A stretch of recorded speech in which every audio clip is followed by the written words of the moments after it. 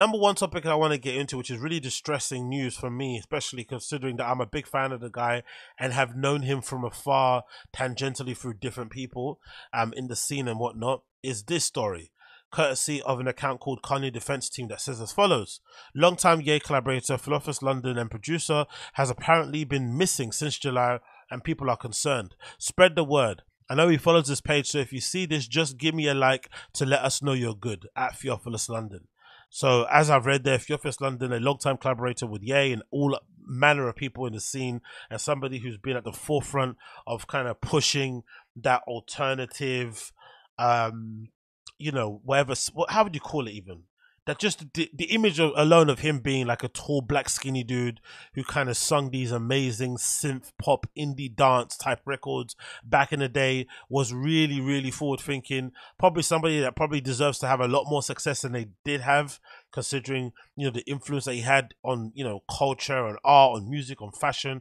I still remember how obsessed Karl Lagerfeld was with him when he was at the head of Chanel and whatnot, and just generally being a kind of cultural touch point for loads of really cool things. You think of the lovers hats back in the day.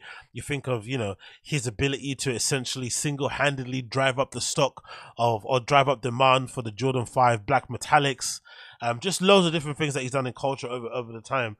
You kind of feel like he didn't really get the flowers that he deserved when he was around and popping. But regardless, this is really concerning news because from what I've known of the guy from afar, I do know that he has a tendency to go dark and to go off grid, and most of the times he does that. When he comes back, he pops up again with a new style, with a new aesthetic, with a new sound, with a new outlook on life, maybe with a new partner. But he's always kind of doing that, kind of going off grid for a while and then coming back again. And it's sort of like his kind of way of kind of keeping himself on the front foot and reinventing himself and whatnot. But I guess the issue with this particular post, as I've been reading around on Twitter, is that I think he always checks in with a couple people in his life. Maybe it's his family, maybe it's his friends, but there's always people he kind of checks in on, and they kind of know that he's okay. And in this case, with it being the holidays and and then over Christmas and whatnot, the fact that he hasn't checked in with anybody has been really concerning. So they didn't hear from July, which is maybe okay in some way, shape, or form, because I know him as a person can go dark and go off grid.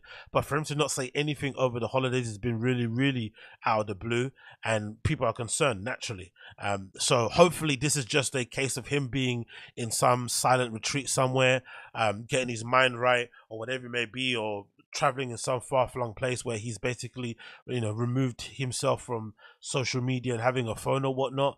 But whatever the case may be, hopefully someone out there does see this post and is able to kind of get in touch with him and let him know that his family and friends are out there looking for him, because the last thing we want to know is somebody as important to culture as Theophilus London is to have anything bad happening towards the end of the year. That's just be a horrible way to kind of end the year, especially after all the madness has been going on throughout it. But I'm hoping for the best. I really am hoping and praying for the best and everything's okay.